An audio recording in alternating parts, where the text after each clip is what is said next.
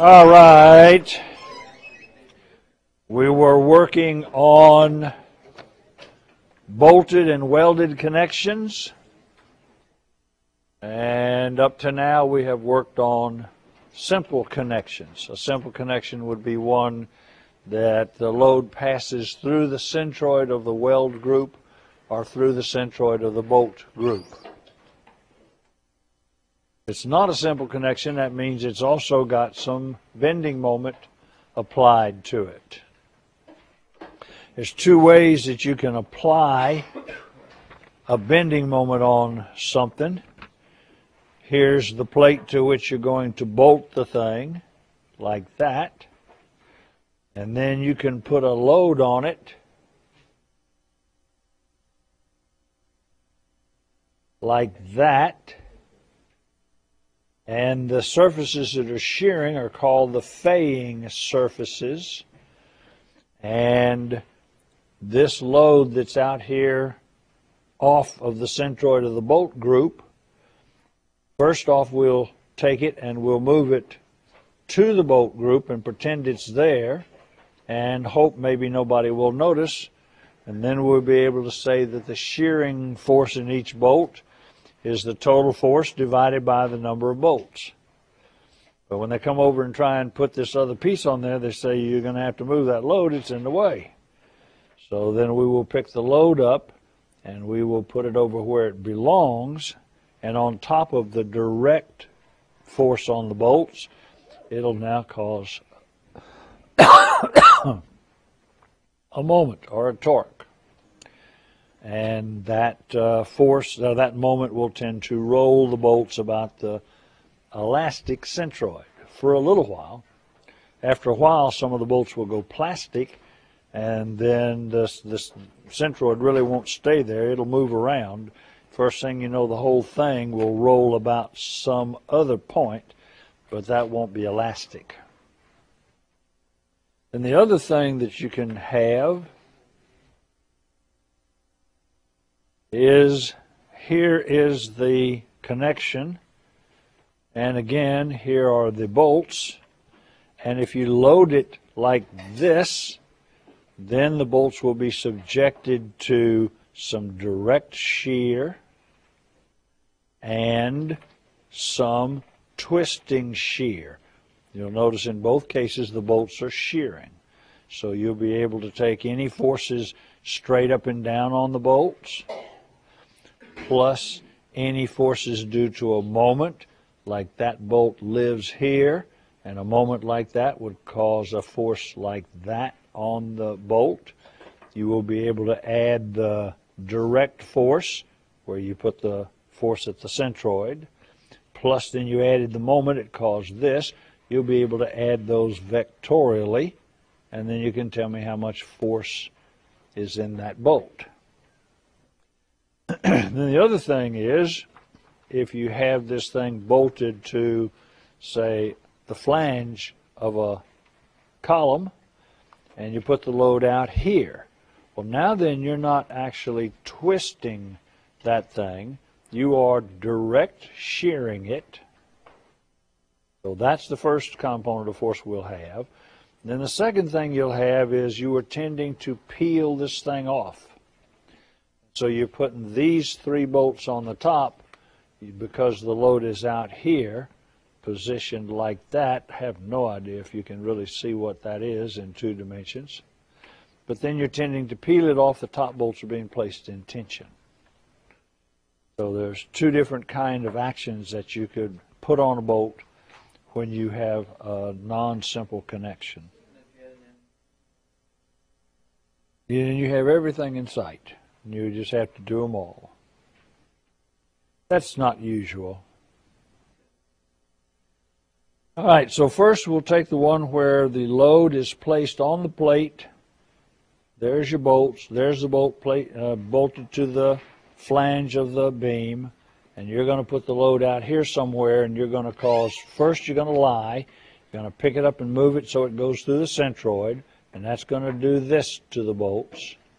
And then you're going to put the moment that also goes on there, because the load didn't really go through the centroid, it went out here, P times E times the eccentricity.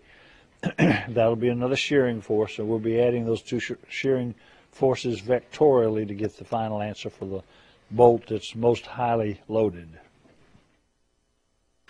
So for an example, here's a load P in your text.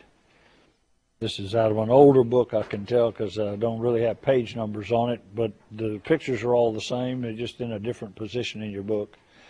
Here's the load P. I have arbitrarily decided that this thing is placed at a 3-4-5 angle, so I can do number work so you see what I'm doing. I have taken the load from its true position right here, came about that close to the centroid. That's what you would call the moment arm. You'd call that eccentricity. That force comes that close, but it didn't go through the centroid. So the first thing I'm going to do is I'm going to pick that load P up and I'm going to move it right on top of the centroid. Here that load is right on top of the centroid of the bolt group. The centroid of this bolt group is in the center due to symmetry about two axes. If it was not a symmetric set of bolts like that, I could still solve for the centroid of the bolt group.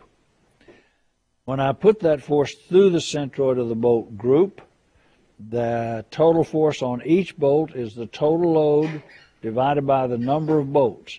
That's what they call, this is uppercase P for the total load on the connection. This is a lowercase p for an individual force in just one bolt. And that is the load on a single bolt due to the loads applied at the centroid equal total force divided by total number of bolts. And the angle at which they act, 3, 4, 5. That's the angle theta at which they act. Then I'm going to come and admit that your load did not go through the centroid. Therefore, I'm going to multiply P times Z and cause a moment in this direction about the centroid. Here is that moment about the centroid. Here is the centroid. We assume that, and this is pretty close to true, that if you twist something about its centroid, you tell me where it lives, you draw what they call a ray or a position vector to the bolt under discussion, and that bolt would be loaded perpendicular to its position vector. Which means that if this slope right here is a 3 by 4, 3 vertical by 4 horizontal, 3 vertical by 4 horizontal, then this force right here will be 3 horizontal by 4 vertical. 3 vertical, 4 horizontal, 3 horizontal, 4 vertical. That's what makes it at right angles. And then I will probably take, because these are kind of ugly, trying to get the sum of this vector plus that vector, I'll probably go ahead and break this down into a vertical and a horizontal component, and I'll break this one into a vertical and a horizontal component. And for this bolt, I'll add his vertical with his moment vertical and his horizontal central with his horizontal moment.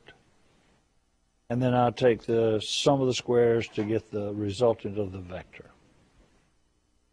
He shows it, just flat slamming them together by using vectors, but it's not easy with all the angles that are in there.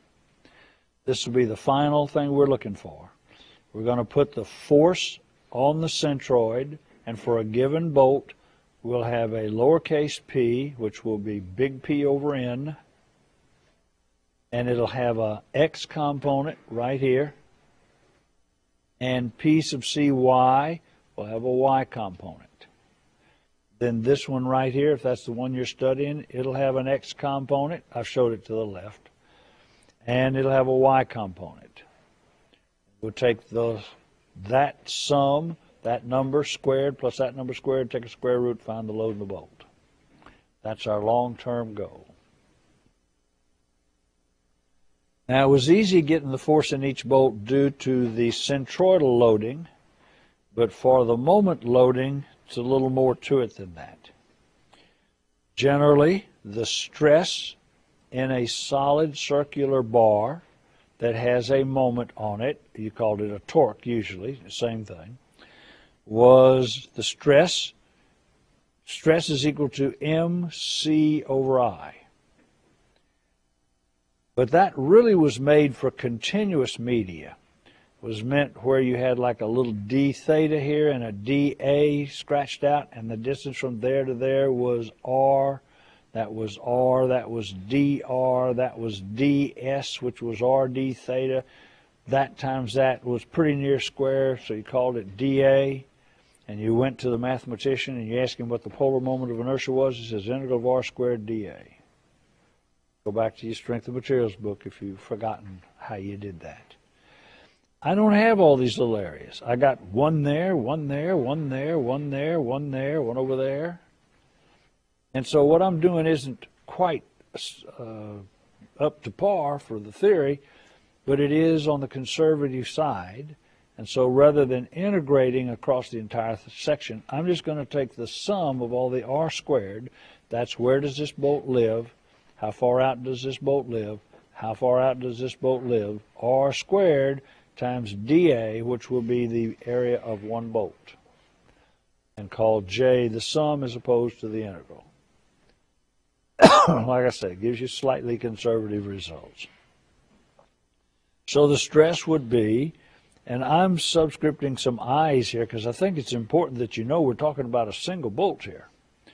We're not just talking in generalities. This is the stress in shear on bolt number 17 is equal to the moment applied to the entire group of bolts times the distance where bolt 17 lives, divided by the polar moment of inertia of the entire connection, sum of the r squareds dA. And, you know, you're used to seeing MC over I, and you're used to seeing TC over J. It's kind of a mixture there. Take your choice. I put TC over J where both of them have the units, Newton meters or foot pounds or something like that. And I is anything between 1 and how many bolts you bought to put in the connection. We'll probably want to try and figure out which ones are the most highly stressed so we don't have to study them all. D is the distance from the centroid of the connection.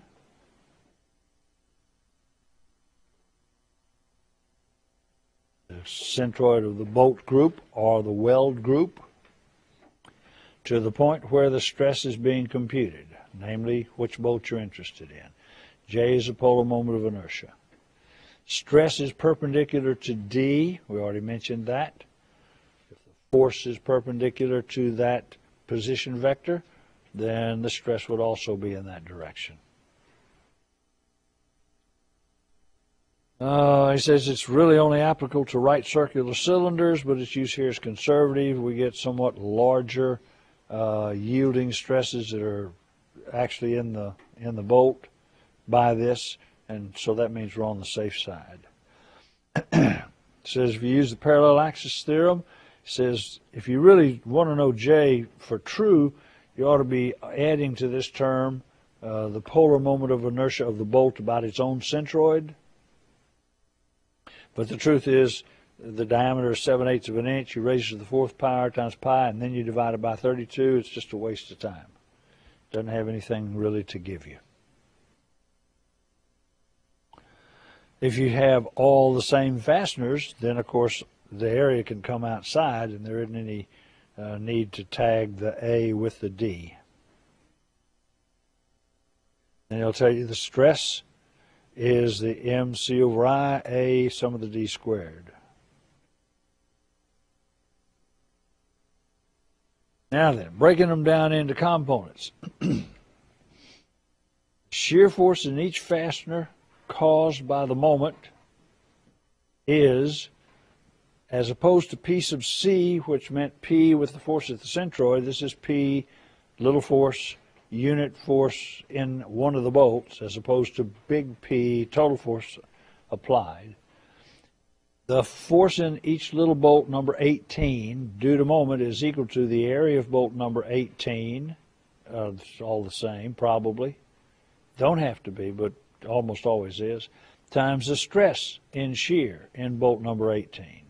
But that's equal to the area times the stress in shear in bolt number 18 we just said was m_d sub I a sum d squared. A times the stress m_d sub I a sum d squared. So the areas of the bolts cancel out. Equal to m times where does the bolt live, how far out, divided by the sum of everybody's bolt, all of them squared.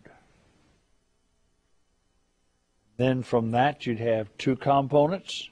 For instance, if this was bolt number 1 and this is where he lived, then he would have a vertical component and he would have a horizontal component, which you should be able to find knowing the slope of that line. And you should know where the slope of the line is because you know where the bolts are.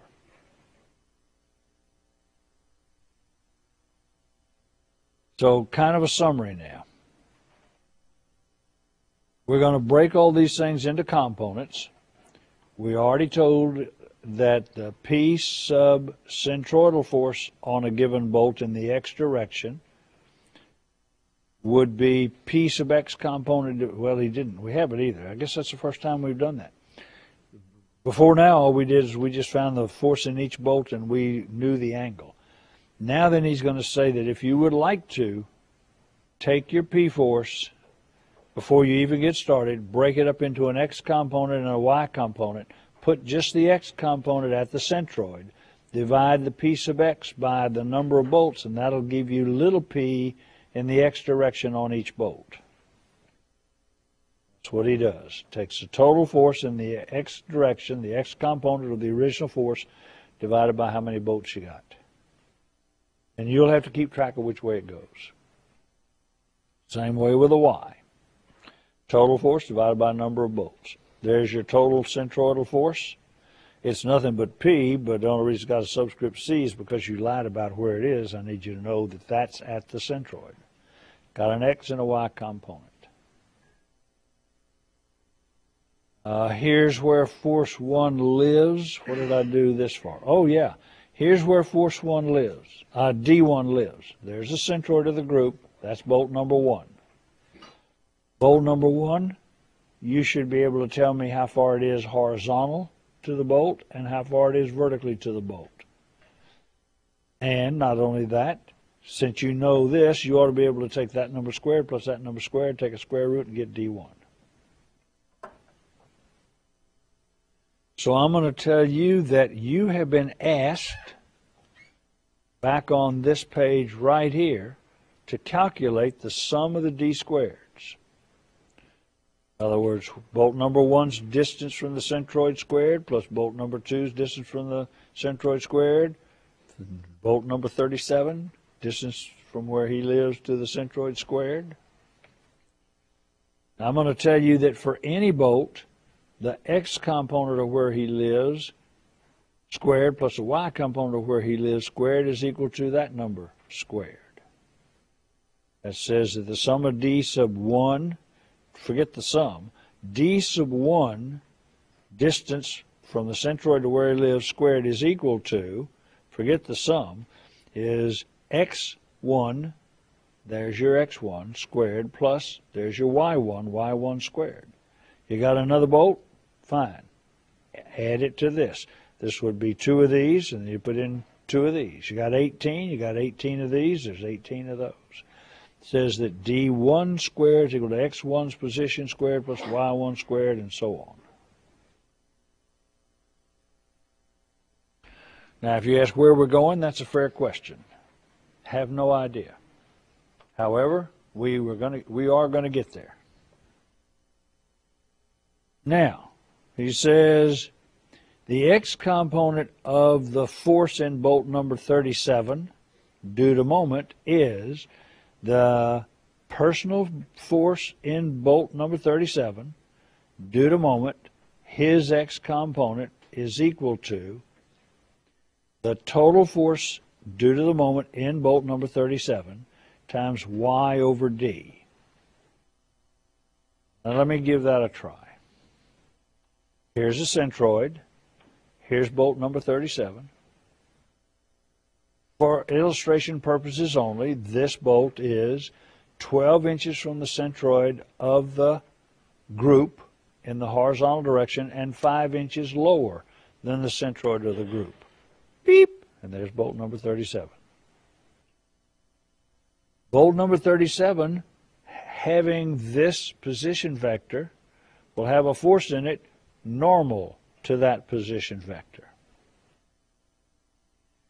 And to make it normal, since the position vector has a x of 12 and a y of 5, an x of 12, an x of 12, it's going to have a y of 12 to be normal. And since the position vector has a y of 5, he's going to have an x of 5. And you can see, drawn reasonably to scale, that's where the 12 goes and that's where the 5 goes. If it's to be normal to, that's where the 12 goes and that's where the 5 goes. So when we call this the the X location of the bolt, and I'm getting ready to get you a component, I'm going to have to say that this bolt's moment force is equal to this bolt's moment force, maybe 200 pounds for example, and I'm going to have to multiply it times, to get the X component, I'm going to have to multiply it times this over that. That means I'm going to have to say it's multiplied times Y over H, or D.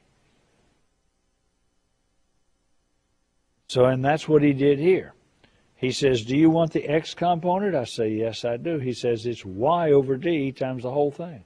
I say, no, I want the X component. He says, let me repeat. You got to multiply it times Y over D. If that doesn't look strange to you, you know, you're doing something besides watching this. Looks strange to me, but I see why. The position vector has an X of 12, but the force we're trying to find the components has a Y of 12. It's still got the name X.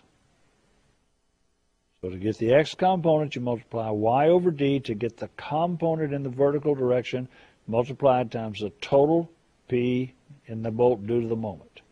We already have a nice equation for P due to the moment somewhere. Don't remember where. We'll find it.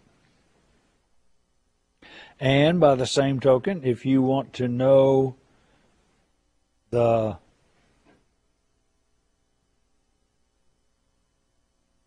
now let me see how this is broken up. P sub X, that times that, is equal to, okay, no, he's just continuing here. Okay, I was thinking he was doing something new. He says, do you agree to this? I say, yeah, I think I halfway understand that. He says, that's Y over D times P sub M, which is MD over the sum D squared. I said, no. Now, where'd that come from? He says, we'll look a little higher up. P due to the moment. The whole thing, not broken into components, MD over sum D squared. There it is right there. There's the moment in the force due to moment in a given bolt is MD over sum D squared, where that D is for that bolt. So there's your MD for that bolt divided by the sum of the D squareds. And that's equal to, I said, dang, you're not through yet? Oh, no, he said, I'm not through yet. He says, that's Y over D. Do you agree? I said, yeah, well, yeah. He says, I'm just checking. You got to agree every step of the way here or you'll be lost. Times M times where does that bolt live from the centroid of the group, divided by D, divided by the sum of the D squareds, and the sum of the D squareds is the sum of the X squared plus Y squareds. Back here, I already agreed to that. It's too late to change my mind now. Sum of D squareds equals sum of the X squared plus Y squared. There'll be a whole bunch of bolts in here. There'll be 33 bolts in here, and there'll be 33 bolts in here. And he says, and therefore the D's cancel. This was a personal D for the bolt under discussion, as was this one. So I really ought to have a little I on it. Now then, they're gone. He says, you want to know the X component due to moment in bolt number 37? I say, I would like it. He says, go get the moment, P times E, He says multiply times the Y location of your bolt under discussion from the centroid of the group and divide by the sum of the x squared plus y squared. He says you can do this just one time and you'll have every bolt ready to go. And you could also take M one time and do this work, and then all you got to do is change Y. Similarly, I said, okay, you're not going to do the whole thing again? He says, not unless you really want to see it. I didn't raise my hand. Similarly, the Y component of the force in the bolt under discussion due to the moment applied, not taking into account the P sub C force in the bolt, centroid loading, M sub X as opposed to M sub Y, over the same sum, X squared plus Y squared. So on any single bolt. Then he says the total fastener force is, you found a centroidal loading X component and you found a moment loading X component, and those two vectors are parallel and can be added, just add them up, just like a scalar. Therefore, you're going to have the sum of all of the forces in the X direction squared. You'll come up here, you have a Y component due to centroidal loading, and you have a Y component due to moment loading. You're going to calculate that. You're going to add it to this. You're going to take that sum, and you're going to put it right here. There's that sum squared. Take a square root. It's going to give you the force in the bolt, and you're going to find out what kind of bolt it's going to take to do the job.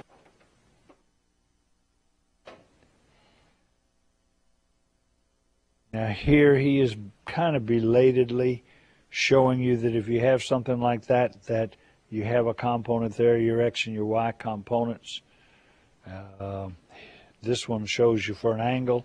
If it's at an angle, then the angle from the horizontal transposes into an angle from the vertical to get it to be perpendicular.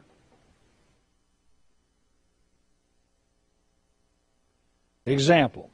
It wants to determine the critical force in the bracket shown in figure 8.5. Here's our problem. It says the vertical centroid of the fastener group, the vertical height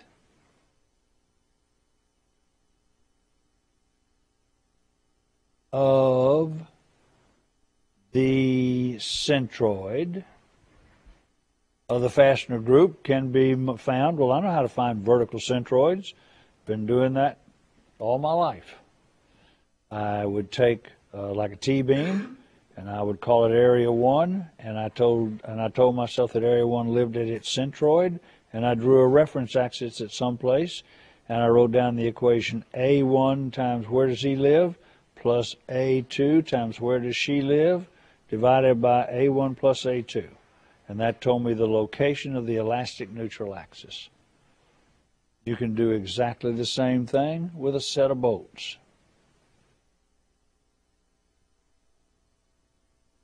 You draw a reference axis someplace, probably there, and then you say that area times how far it is off the reference axis, 0, plus that area times how far it is off the reference axis, which maybe is 5, plus that area times how far it is off the reference axis, which looks like maybe 7, times 2 is the total tendency to roll about that axis, is equal to sum of the bolts times the centroid location of all the bolts, just like you did on this.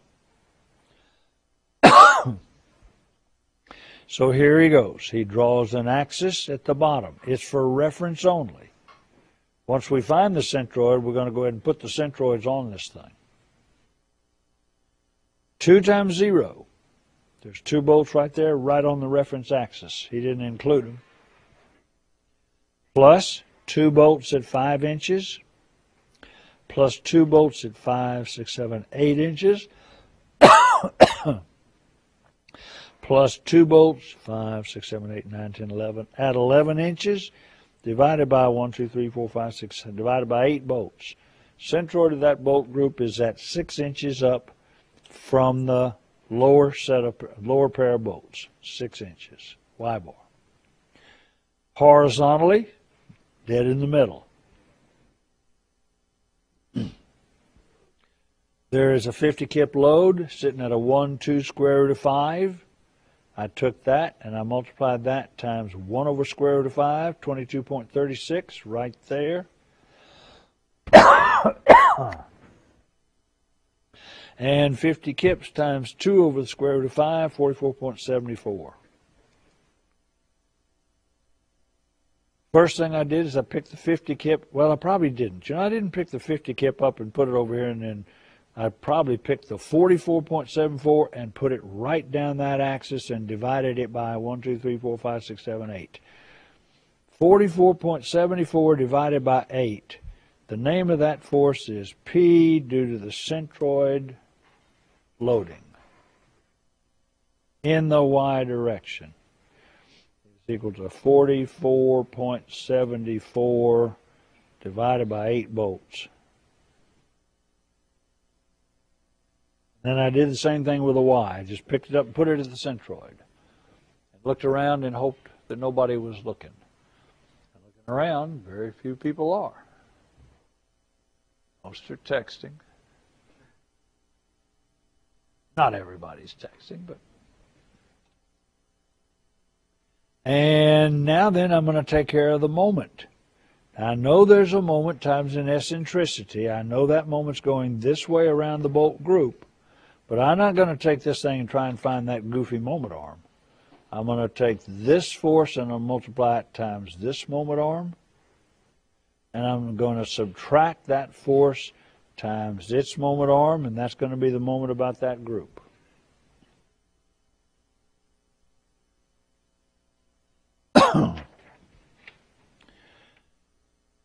So, here is P sub y, 44.72 over 8 bolts. So the force in the y direction will be the y component of the force divided by 8 bolts for this one. And then the x component will be the x component of the 50 kip force. I scratched it out, you know, because I put the components on there, so that had to go. And this number comes out 17.78. That can't be right. That's not what I'm looking for. I don't know what that is. But that's not what I'm looking for, because I'm looking for 44.72 divided by 8. That isn't either one of these numbers. Here it is down here. I'm not sure what that is. We'll come back and see. Here's your x component, 22.36 over 8. Here's your y component, 44.76 over 8, down. Now then he's going for the couple. The moment on that thing is, he doesn't ever calculate these things in the order that I kind of think he ought to calculate them. Moment. Well, let's just take it in his order. First place, to get the force due to the moment, we are going to have to know where a bolt lives in the y direction out of its total distance where it lives, and then we're going to have to calculate the sum of the x squared plus y squared. So he says, look, you need all that stuff, just go get one. Well, all right, he's going to get this one first. Here's his sum of the x squared plus y squared. Here is the centroid location of the group. This is the x component. This is 5 1/4. The centroid is right in the middle, so that means that this bolt has an x location of half of 5 1/4. Half of 5 is 2 1/2. Half of a half is a quarter, so that's going to be 2 3/4. Here it is. Going to be 2 3/4 inches. This guy's x, which I'll want to square. And I'll want the same number squared, same number squared, same number squared. A minus still comes out same number squared. So he says I'm going to have 8 little x positions from the centroid for the 8 bolts, 2.75 squared. Now I need their y squareds from here. This was 6, so one of the numbers is going to be, for this guy, will be a 6 squared. There's one of them. There's 2 bolts. There's 2 of them. The 2 goes on the outside. Then this bolt is up here 5, and the centroid is up here 6. That's a 1. There's your 1 squared, 2 bolts. This one is up 8. This is 6, so that's a 2. There's your 2 squared, and the final one is up at 5 squared. So the sum of all those x squared, y squared is 192 inches squared. Now your MC over I is a little weird. You say, well, that doesn't look like an inch to the 4th to me. Well, if you remember, the real moment of inertia of the thing was A times the sum squared. So the A canceled out. So all we were left needed to calculate was this. The A was the other inches squared that we would have had for a real polar moment of inertia in inches to the 4th. So shouldn't be confused by the units. Then he says P sub m x. Wait. I said, no, you can't do that to me. I have no idea what you're even talking about. P sub mx. Let me go see what I proved. P sub mx. P sub mx. Here we go. Moment forces. P sub mx. Here we go. I agreed to this. P sub mx was the applied moment times where is it live, y, with respect to the axis, divided by the thing I just calculated. All right, so I'm okay. It says P sub mx is equal to my with the sum of this. I agree. M is 480. And where the devil did the 480 come from? 477 E, C, B, D. Geez, man, we got that back on page 1. The moment was equal to, I remember we had a 44.7 times that dimension. We subtracted 22.36 times that dimension because it was on the corner of the plate. That was the 480 moment applied to the plate. So I agree with the 480. So there's our moment, it's 480.7. The y distance to some bolt he's playing with. Let's see which bolts he's playing with. Who has a y of 6? Here's the centroid. He has a y of 6, and he has a y of 6. Wonder why he's playing with these bolts. These bolts are out here at 7. They'd be further out. Well, let's check it out. Go back to basics. Number 1, when you put a 50 kip load on these bolts, this bolt has a downward and to the left force. When you put a torque on this set, everybody has a ray or a position vector, and the force is normal to it. So discussing this bolt, this force goes down and to the left, and this force goes up and to the right. Those are canceling each other. So I don't think that's very likely to be a big force in a bolt. How about this one? This is down and to the left. Look at this one. This one goes down, but it goes to the right. So the leftward component of this one's going to detract from the rightward component. So I don't think that's probably the worst bolt in the group. How about this one?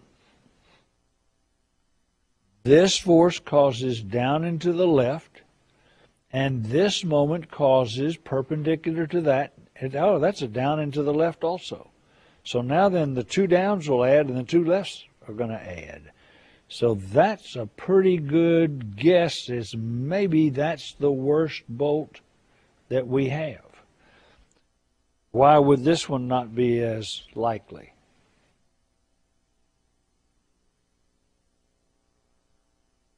Why would this one not be as likely?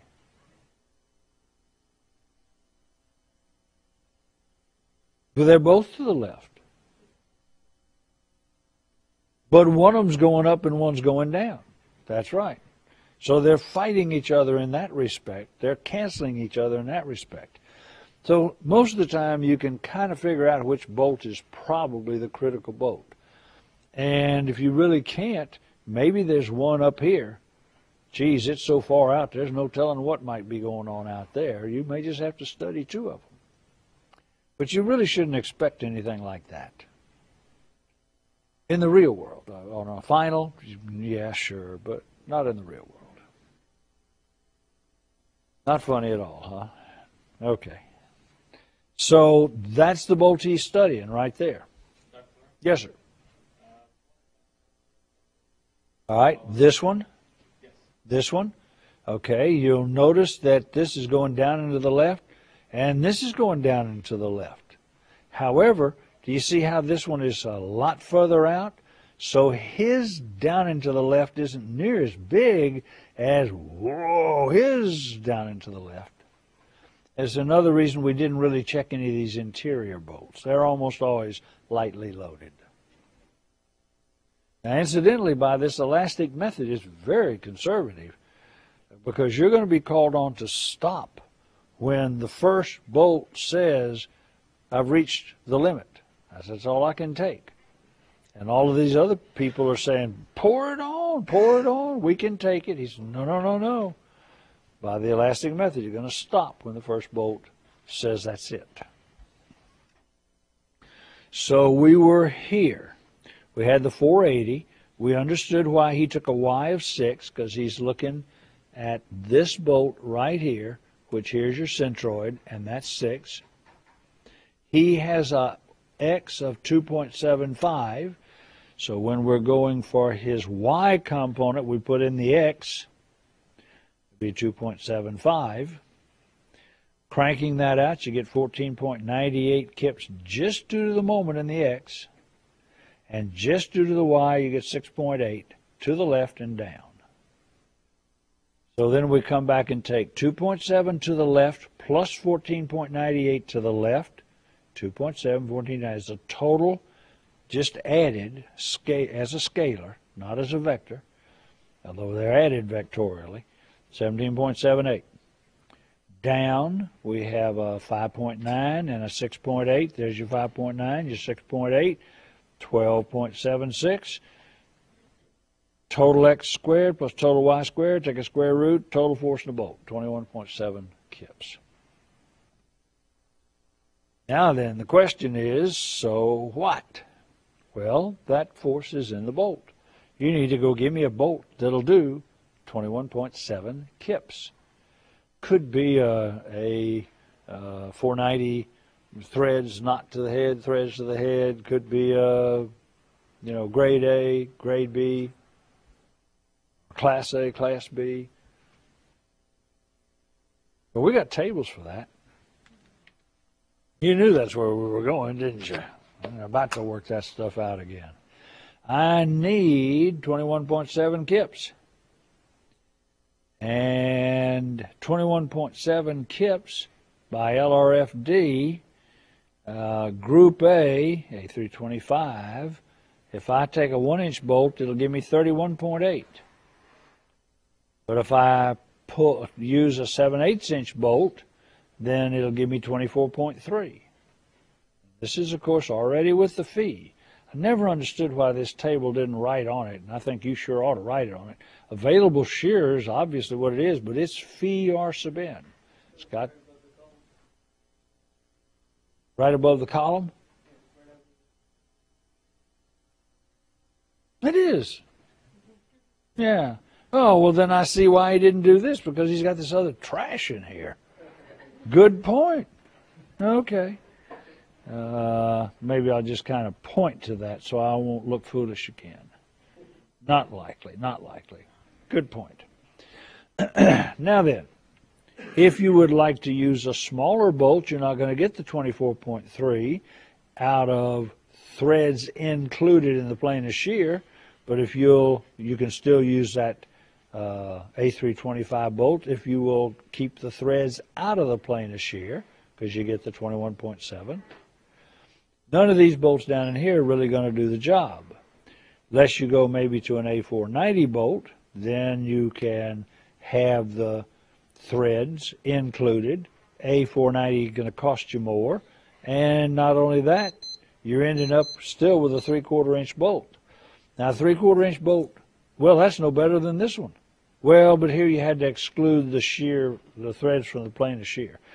So this bolt might be worth the money. You just have to put the pencil to it and see. Because that is smaller holes, and so you are destroying less of the metal at different points where you drill these holes. You just have to see. And here they are excluded. That's no help at all. That's how you find out how much the things, what size bolt that you can use on those. Quick and easy. And what have I got an X here for, I wonder? What kind of bolt is this? Yeah, no good at all. Nobody uses them anymore. You may find them in different places, but they're not going to buy them and use them. All right, now, what really happens? Well, what really happens is when you load the bolt, and they got this from a test, A325 bolts, 3/4 inch diameter, threads included, one of the more common bolts that are used all over the place.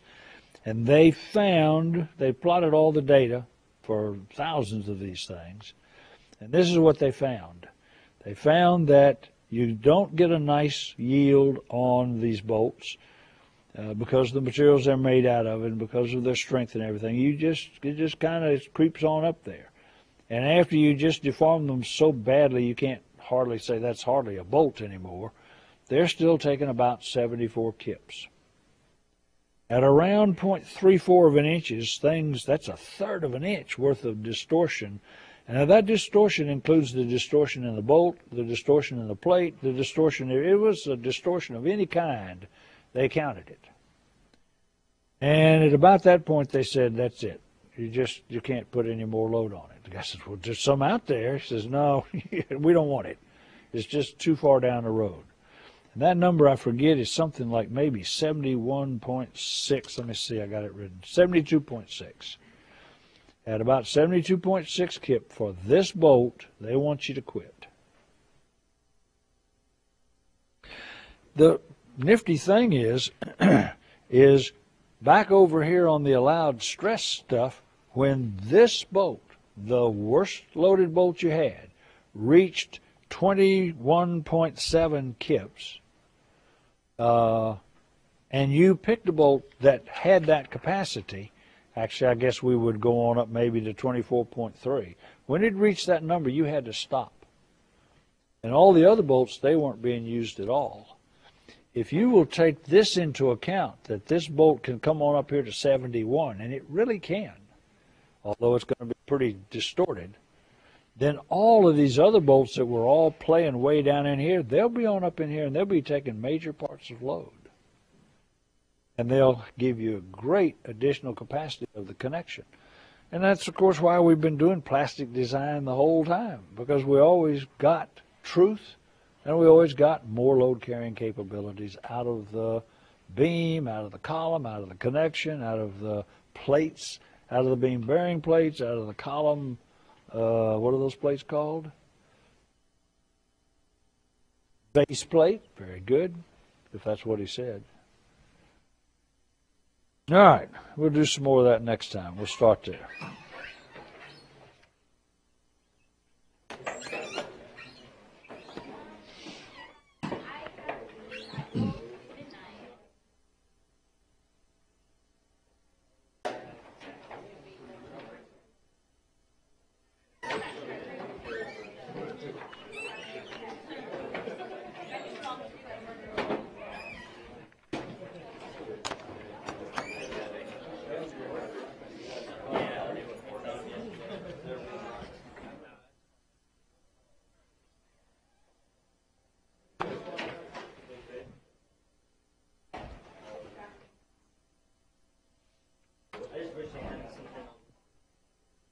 Thank you. What you got? I don't know if you noticed, but the homework's been far ahead of you for the last couple of times. You're keeping up with it okay? Can you figure it out from the book? No? A little bit, yeah. Email me and let me get in there. I can't keep up. There's just too much good stuff. Yeah. Today, in fact, we had to do something where we were using. I mean, we were into section 8.3. What was it? First, what we did was we were using like They were using the tables that we're going to get into now. probably Yeah. the next lecture. Maybe. Email me and let me back off on that. Because we don't have that many days left. I'm not sure we're even going to get there. Yeah.